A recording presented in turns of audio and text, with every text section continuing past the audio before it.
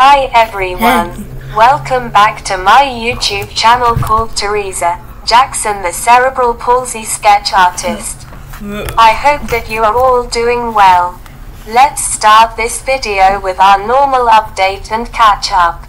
I have been very busy for the last 2 weeks working on my art project, and I have been trying to find out if I could set up my own charity foundation for disabilities artists, as I would like to help new artists and disabilities artists who are nervous to come out as an artist. Also, I have been working on my care company art project we will be launching later in the year. I am thinking about setting up my own charity too. I'm meant to be starting my new art sessions for parents and children in June, but the launch may be put back due to no interest.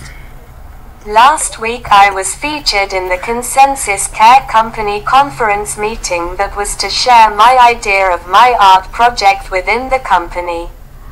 And today I went to our quality checkers meeting to explain the purpose of the art project that I am starting. Today we are going to talk about what my day is like and what it contains of.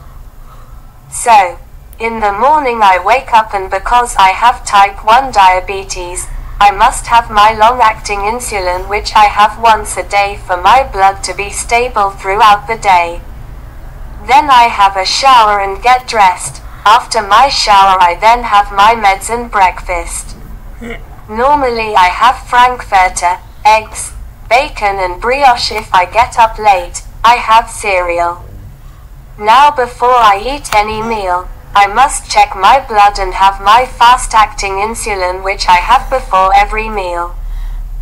The difference between the long-acting and fast-acting insulin is the fast-acting insulin works rapidly, and it will take effect quickly, and the long-acting insulin will work slowly throughout the day until the next day. Please note, if you are confused about the long-acting and fast-acting insulin, don't worry, as I am planning to do a video on education on diabetes. After I had my morning routine, I then check if I have any appointments for that day, and I then check my emails.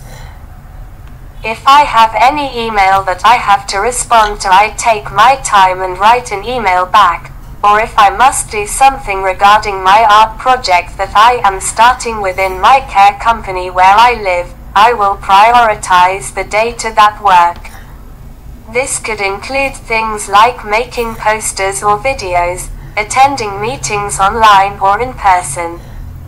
If I don't have work to do, I normally research how to start my own charity or foundation for my own charity for disabilities artists.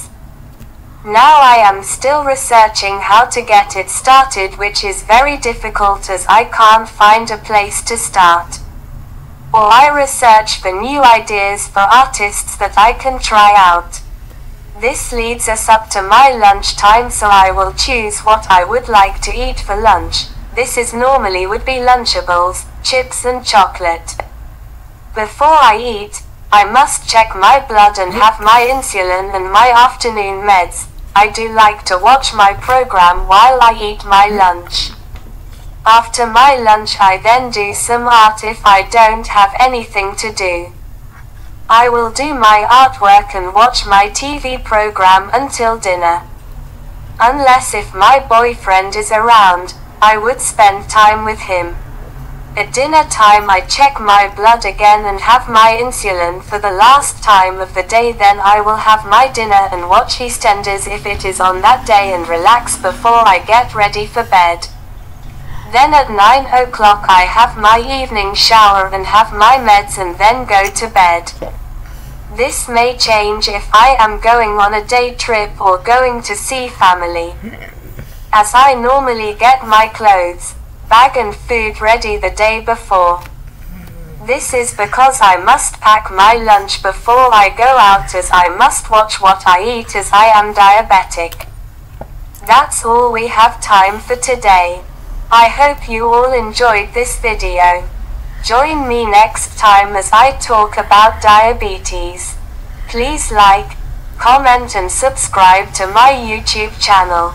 See you all soon.